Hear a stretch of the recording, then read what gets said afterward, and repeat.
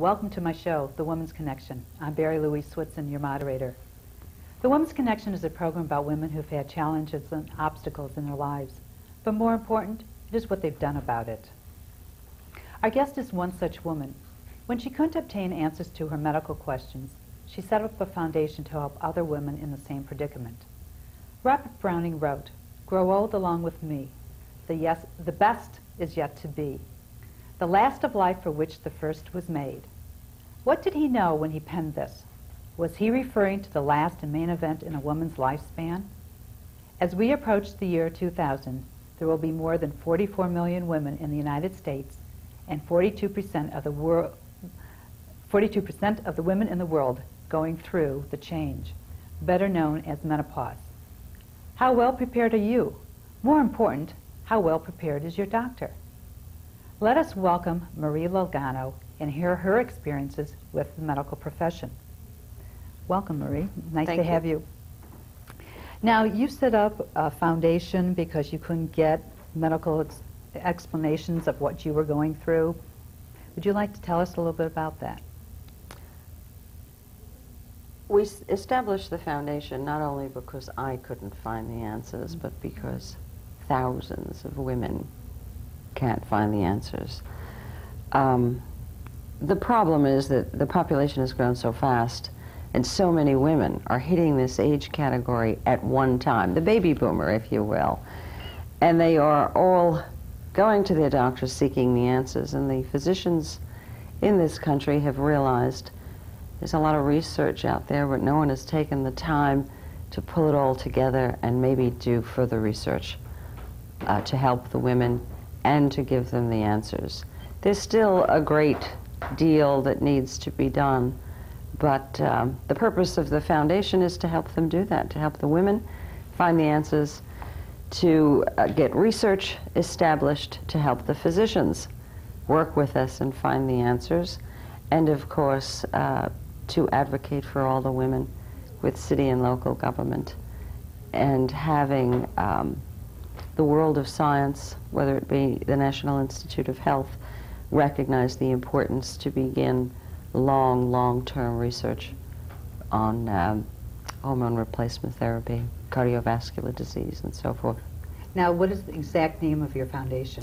It's the American Menopause Foundation. We will be a year and a half old next month. Oh, congratulations. Thank you, thank you. We are 20,000 strong. We are a group of women cross-country, a network group of physicians, of consumers like me and you, of healthcare professionals, of corporations, and it's very exciting how fast it's grown. 20,000 a year and a half, that's marvelous. Mm-hmm. And you're located here in New York? Here in New York, yes. Okay, if somebody wants to join your foundation, what do they have to do?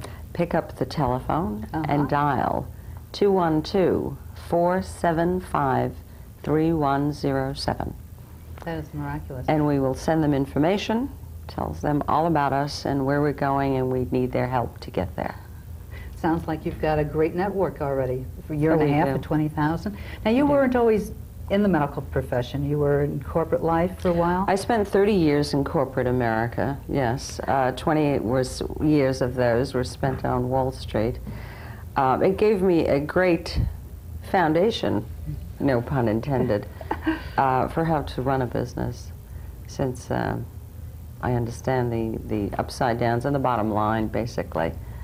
And since I'm a doer and spent many years in voluntary work also, and 12 years or more on the community board in the city here, I know how to get things done through the city, and I know how to work with people, and we are a terrific group of doers, and we will get things changed. I'm glad. I mean, it's wonderful. Thank you. Now, what exactly, let's go back and define what exactly is menopause. Menopause is that time of life when a woman will cease menstruating for 12 consecutive months. Mm-hmm. All of the time and the problems associated with what they call menopause is really in the perimenopausal stage, which is the time before the last cessation of the menses. Now, what happens during this process? All kinds of things could happen. You could wake up in the middle of the night soaking wet and wonder, why is this happening to me? You could lose your memory to a degree. They call it a short-term memory loss. And I'm sure you've experienced this. You walked into a room and you say, what am I doing here? Right. You opened the closet and you knew you were going there for something. And all of these things start happening. Another one, of course, is depression, anxiety. I think so much of the anxiety that women in perimenopause and menopause are experiencing today is because they're confused about whether they should take estrogen, whether they shouldn't take estrogen, whether it should be a synthetic, whether it should be natural, whether they should just give up and have a hysterectomy. Well, I know there's a lot of doctors out there who advocate having a hysterectomy to solve all the problems. I don't think that's where those problems get solved. Well, part of what we're looking at is, where does the problem get solved? A lot of the problem that women are experiencing today is that they don't have the knowledge. And this is where our support groups come in. We have support groups all over the country, 2 here in New York, as a matter of fact, that anyone can come to. Where are they held? Where and when? The one on the island is the second Monday of every month, and the one here in the city is up on the Upper West Side. But if they call the foundation, we'll be glad to tell them where it is and what time exactly. And this is where we try to provide a health provider, a doctor, a psychiatrist, a physician, a nurse practitioner, who are fabulous people in talking to women about menopause, where they can pick each other's brains and find out, what doctor are you going to? What are you taking? You did what? It's the sharing and the understanding. And this is part of our educational program, as we are educating women. As part of our advocacy program, just this past Monday, I was up in Albany, and we received a proclamation declaring this September Menopause Awareness Month. Fabulous. What in a year and a half you did all this? It's very exciting. Well, I was very fortunate to work with our assemblyman here in New York, Steve Sanders, and Senator Kruger, who both ran before me with the torch, and it was just a very exciting day for the foundation. As a result of that, and in working with Eli Lilly, who has agreed to underwrite a program of education for women, we plan to do that September 18 here in New York City. Of course, we intend to take it across the country. Oh, that's great. But it's because New York was the first state to recognize this problem, and the fact that it has to be addressed and women have to learn. They have all worked together to get this program going, and we're very excited about it. We hope everyone can come. I think you're going to have a big turnout. I hope so. That would be fabulous. Besides the fact people have night sweats and they have disorientation and short-term memory loss, and hopefully it goes away as they go through the period, what other side effects do they, side effects? There are serious problems that women have to learn about, and this is why education is one of our goals. When you look at the statistics, because of the large number of women in this age category and in this time of their life, statistics such as 500,000 women a year die pardon me, of cardiovascular disease. Science is beginning to discover that it probably is because of a lack of estrogen.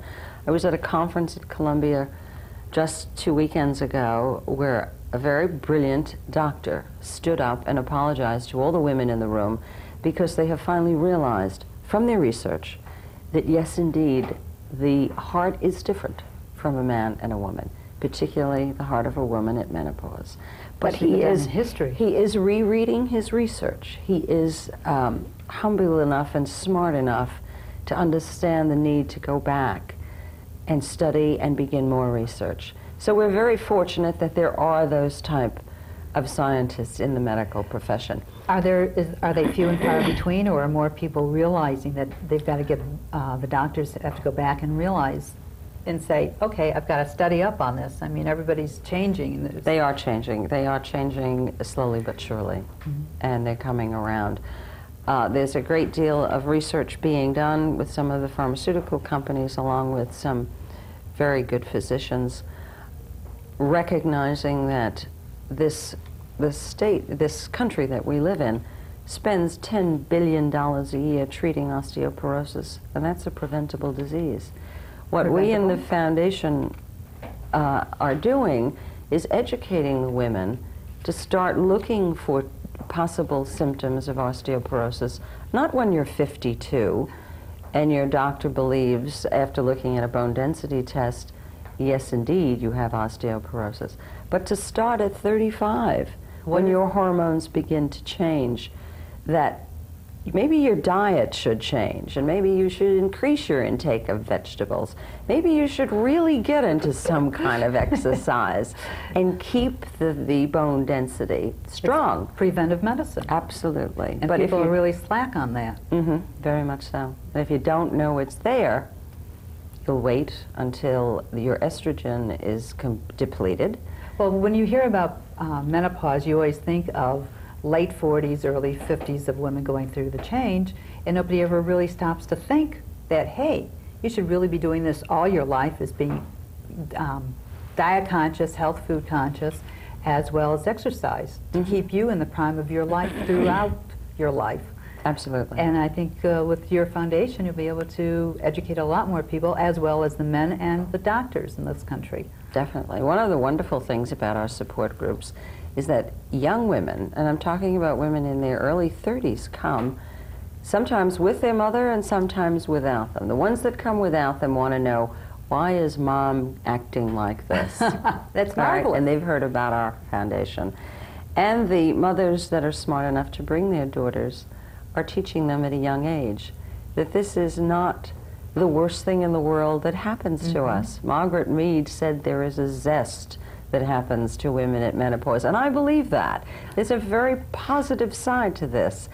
If you take care of yourself and exercise and eat right and read and learn what's happening to your body and sit and talk with your physician about it, sit and talk with a nurse practitioner, and corporations are beginning to realize that by educating the women vis-a-vis the foundation and our programs, they're going to save money in the long run.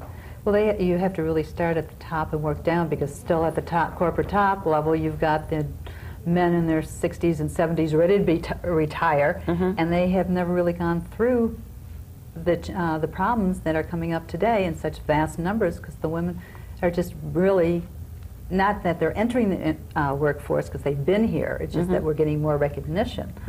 And their mothers never talked about it. That's I know my mother never talked about it. She never talked about anything. It was very difficult, you know, like, what's going on? Well, get a book and read it, you know, and that's not how to be educated. It's education, but it's not the one-on-one education.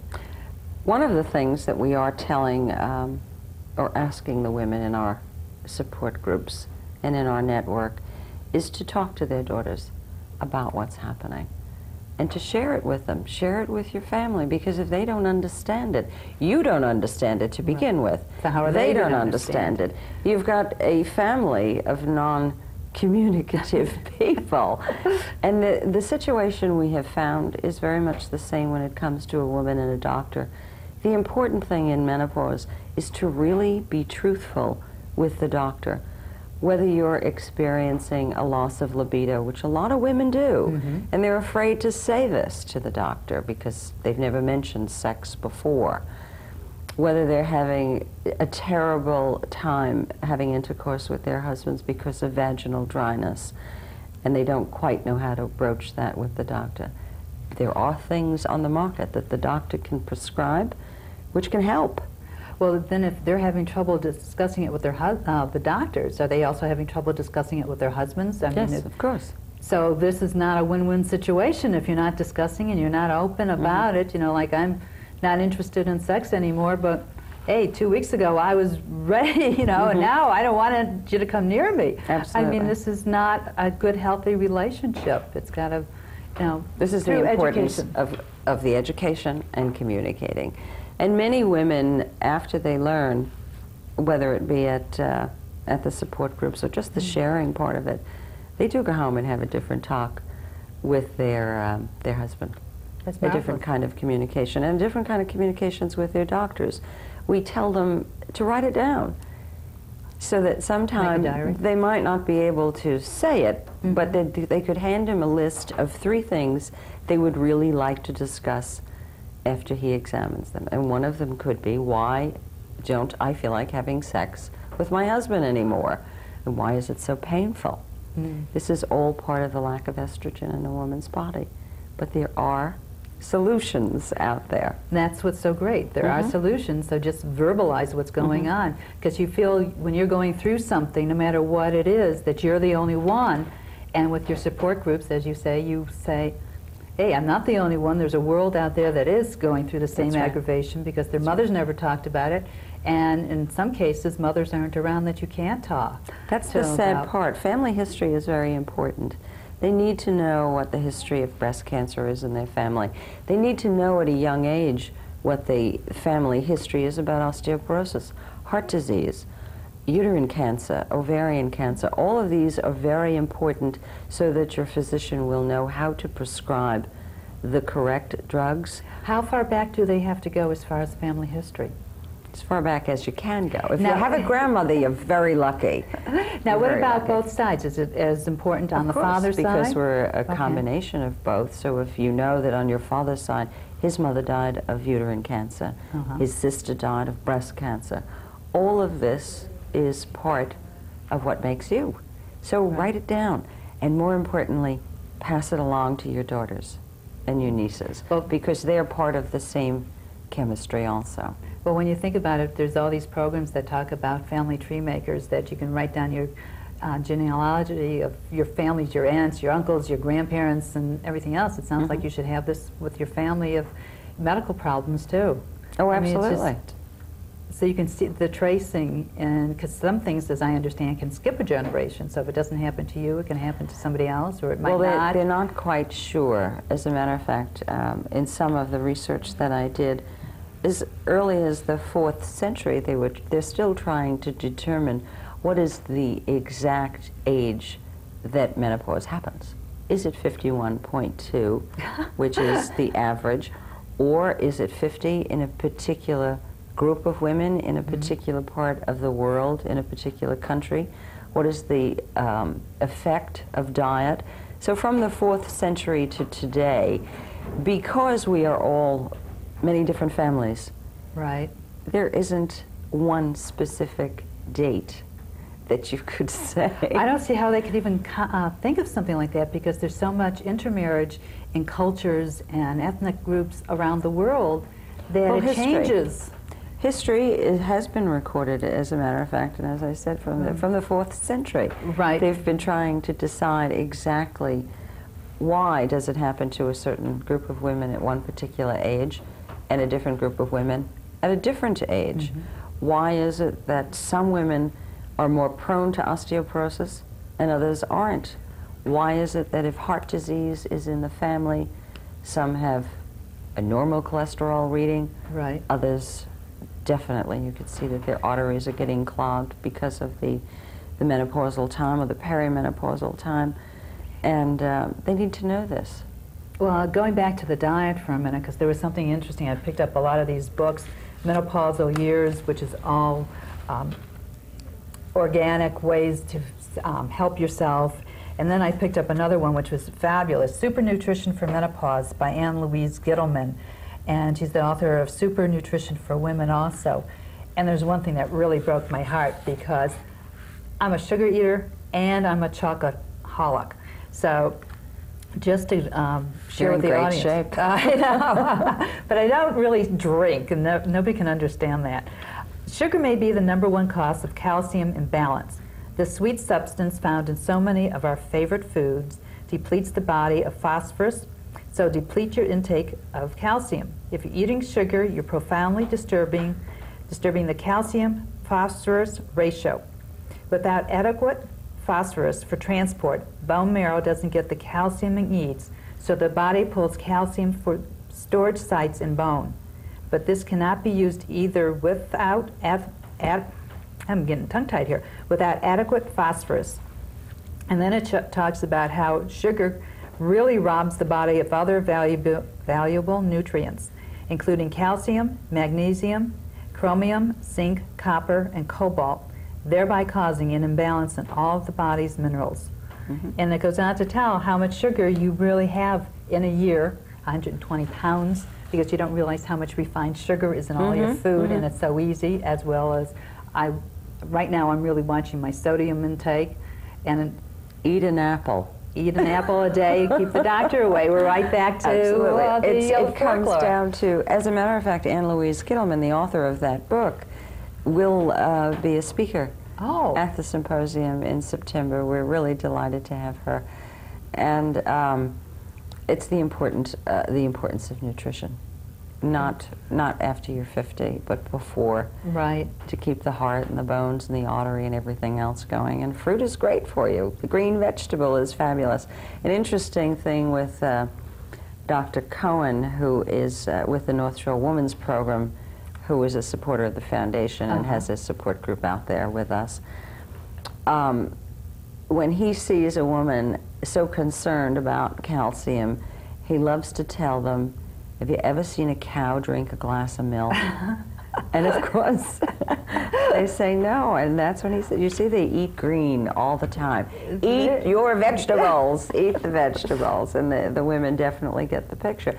There's more calcium from vegetables than a glass of milk. If you don't like milk at 50 years of age, eat a nice salad. Eat a bunch of fruit. And there's so many benefits. The carrots, absolutely. From the salads. Absolutely. You know, it's the fiber in your diet. I was reading an article doing some research for this, and a lot of women in Japan don't get hot flashes because they eat a lot of tofu. Tofu it's very good. As a matter of fact, I heard a scientist who is doing tremendous research, particularly of menopausal women, about the diet of the Eastern diet in comparison to the Western diet. And yes, they do eat a lot of tofu, but by the time, he said when he began his lecture, by the time I finish my lecture, my data will be old. So I've got to go back. And perhaps within the next year or so, he will find the answer, and there's a great group of scientists studying that. And if they do find the answer to, is that really the key, would be fabulous. Oh, I think so, because I think it's an inexpensive product. Sure. And you can get it more and more. Well, at least in New York, you can get it more and more in all these Korean delis and so forth. And I've been seeing it in the various supermarkets. So it's an easy thing to It can't consume. hurt you. Right. The wonderful part about tofu is that you could really put it in almost anything. And it's like a big sponge. It will absorb the flavor of everything that's around it. And your children won't even know that they're eating tofu. Can you put it in a milkshake? I'm not sure about a milkshake, but make a definitely a salad. Right. It tastes just like a piece of lettuce with some dressing on it. You can put it in scrambled eggs. I've had women tell me they put it in scrambled eggs. They give it to their kids in just about everything other than their cereal in the morning. But it's a good source of protein. It's a good calcium. And it's painless. Much better than osteoporosis when you're Very 50 true. years old. It's amazing So. because the doctors, you know, I would see some women curved over, and with all the hormonal treatments people can go through, it's a wonder that they didn't start earlier or check it out or see their parents going through this change. This So is that- part of the awareness. So many, as a matter of fact, one prominent woman said to me, menopause is nonsense, and got up and walked away from the table very hunched over. Obviously, no one ever said to her when she was young, What a shame. do you realize that this is preventable? A woman in our support group stood up, 71 years old. She said, look at me, I am riddled with osteoporosis. Why didn't anybody tell me about this? But fortunately, she knows now. Right. And she Spreading was the word. directed to a gradual exercise program, which will help her keep her bone strong, the little bone that she has, but it will improve it.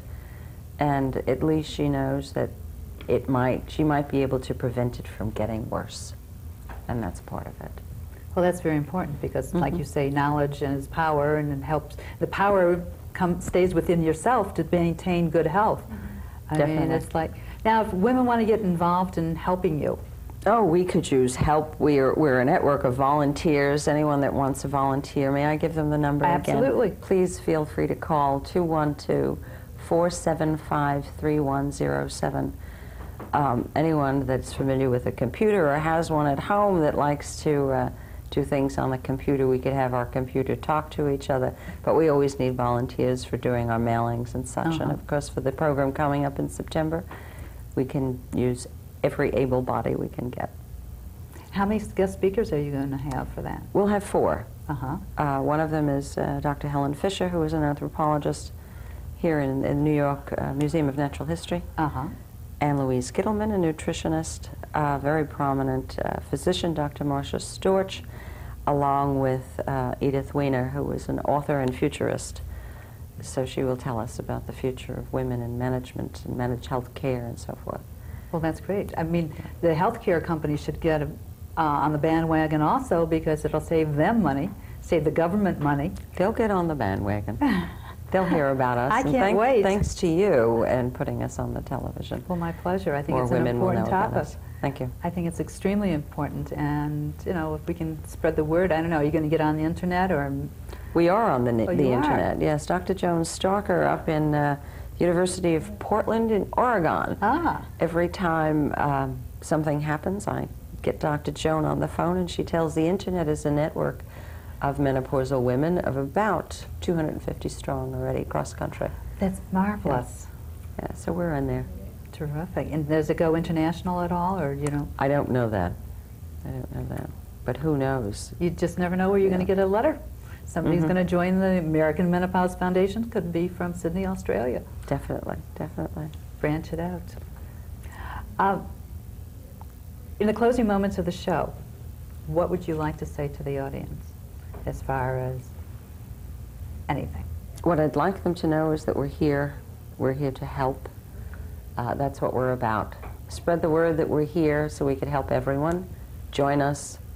Any donations would be gratefully accepted to keep us going. And those that would want to volunteer, don't hesitate to pick up the phone. We're very appreciative. And to you. Great. Well, thank you. Thank you, Barry. My pleasure. I'm glad you were able to come. Thank you. Grandmother used to say, you are what you eat. With our hectic lives, this is more important today than ever before. Are you eating healthy? And don't forget to compile your family history for you to know how to treat yourself in the years to come, and for your siblings, as well as your children and grandchildren. Thank you for joining us. I would like to hear from you also. You can write me at the Woman's Connection, Post Office Box 918, New York, New York, 10023. See you soon. Oh, yeah.